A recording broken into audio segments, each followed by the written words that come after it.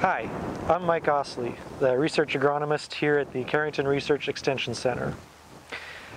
Today I'd like to take a few minutes to discuss some of the results and maybe some of the recommendations that we have involving the combination of glyphosate and glufosinate, otherwise known as Roundup and Liberty. So in recent years we've had an expanded use of several chemistries in our row crops, not because there's new chemistries, but because the herbicide traits have allowed increased use of some of the older products that we may be familiar with. But only in very recent years have some of these row crops included multiple herbicide resistance traits where we can combine the glyphosate and glufosinate in season. So one of the main concerns with this is that there may be some antagonism between the two products, and we really wanted to investigate that further. So starting in 2018, we began evaluating the combination of glyphosate and glufosinate on troublesome weeds. In 2020, we've expanded that to include specifically kochia, and at this particular site, roughly 40% of the kochia population is resistant to glyphosate. So it's really a good place to start testing whether or not we're seeing any antagonism between the two products. Because we know kochia can be problematic for both chemistries. And so what happens now when we start combining both of them together? Let me walk you through some of the results that we've found so far.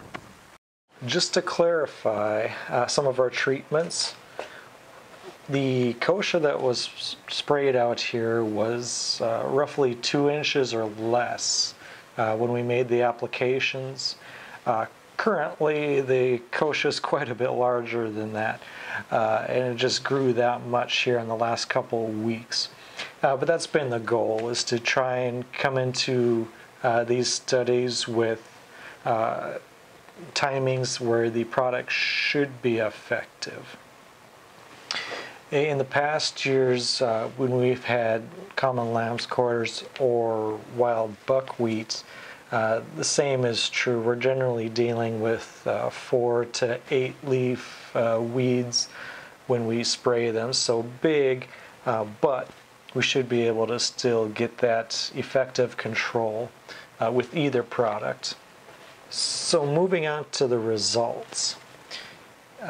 We have a couple of years now where we're able to get some good evaluations of weed species using both products alone or together, including some combinations that include Enlist.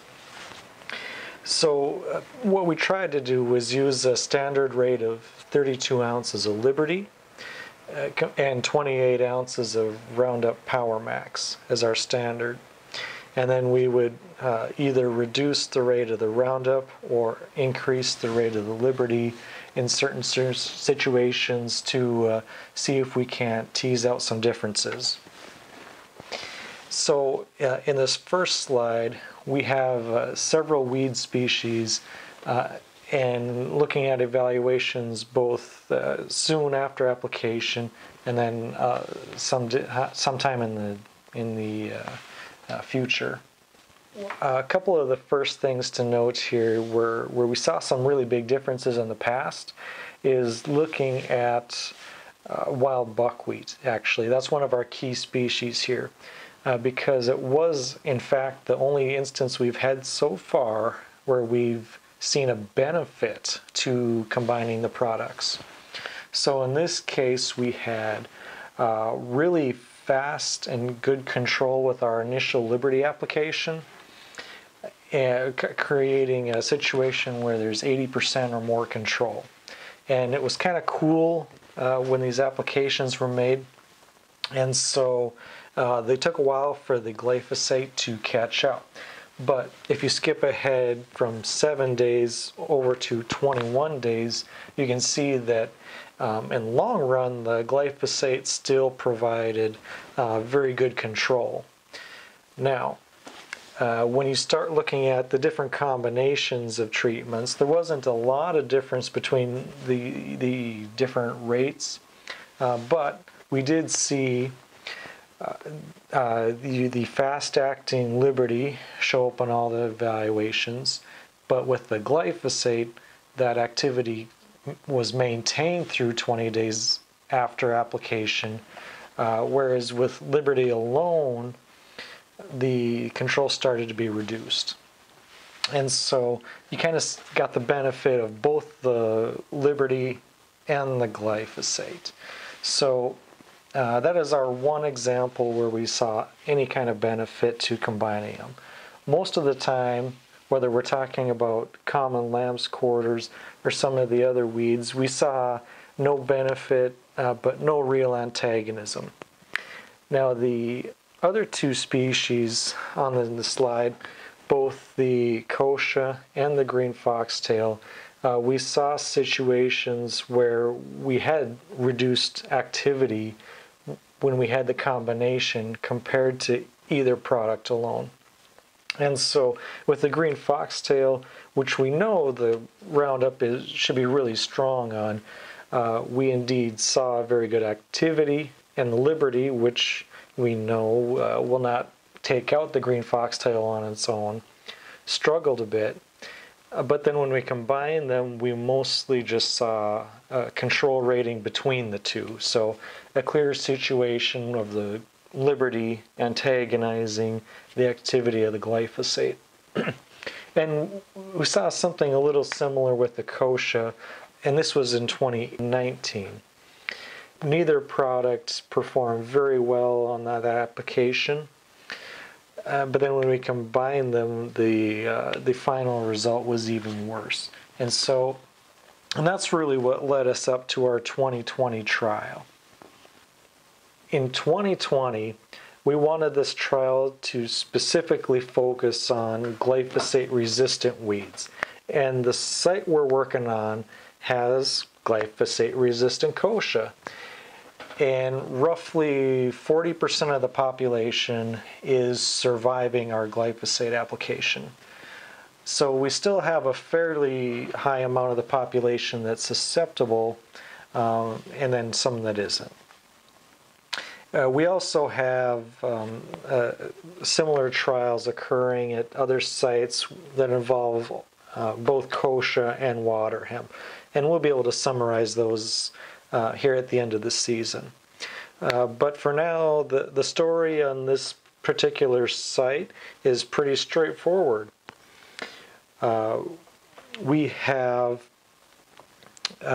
really good activity with our Liberty here, and in fact upwards of 90 to 95% in all of our replications of this treatment. And when we look at our glyphosate, then our glyphosate treatment is certainly showing a lower percent, roughly 60% control over the entire plot area.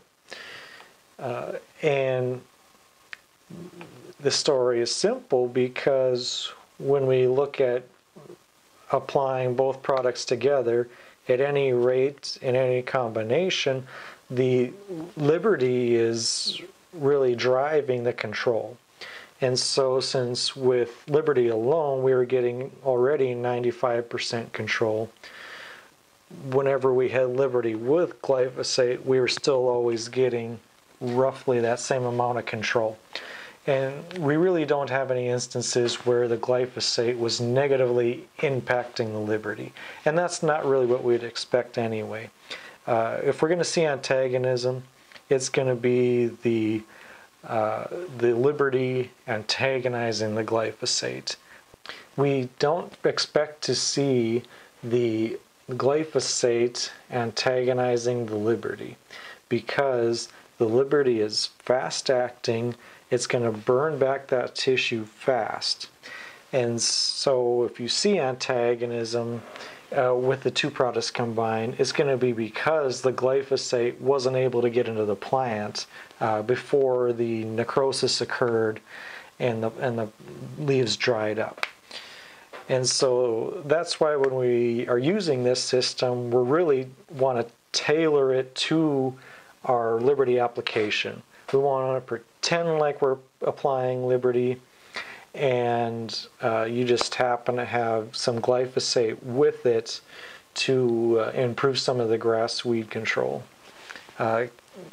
Your other options would be adding something like a Select or an Assure for that grass control anyway. So the bottom line is the story is not very simple, because we have many situations where we saw no benefit to adding both products together, and we have several situations where we're seeing some antagonism, often in the range of about a drop of 10% in control. And we have only one instance where we saw benefit. So if a person's looking to make an application with both products, you just have to understand that it may not be economical in most cases. The best management practice is still to lead with your Liberty and follow it up with your glyphosate application on your next pass. You want that Liberty early in the season to help take care of all those early emerging weeds when they're small, and then later in the season follow it up with the glyphosate application to help clean up any stragglers. Thanks for listening in. I hope you enjoyed this, and good luck controlling those weeds this year.